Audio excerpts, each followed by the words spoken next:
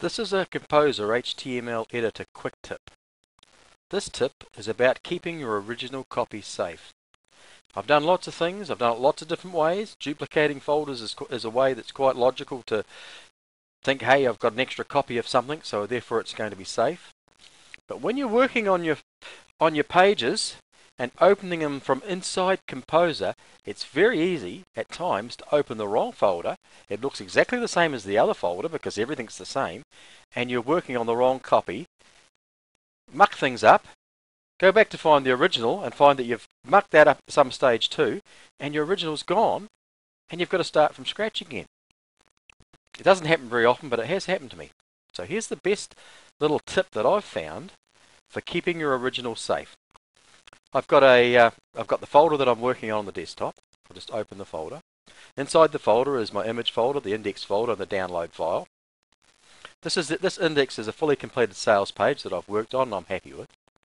So the first thing I'm going to do is just copy it and paste it onto the desktop. So now I've got another copy of it. I'll take the copy. Now I need to be working inside of this folder to keep the images relative to the page. So now we take the original copy and we rename it. We're going to rename it so it's no longer an HTML file. And you can do anything you like, but I'm just going to go for original.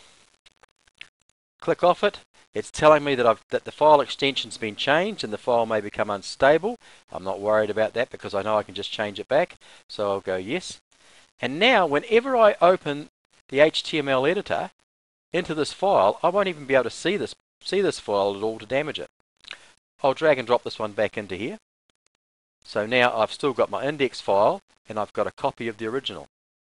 If I ever damage this file, for some reason I wreck this file, I can simply delete it, which I'll do cut this time. So that's been deleted, and I can simply rename this one.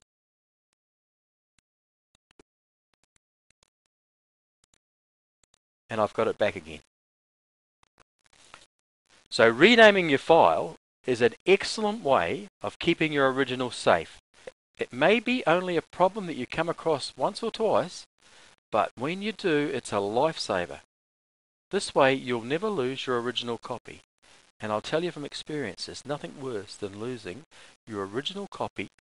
This has been another Kompozer HTML editor quick tip.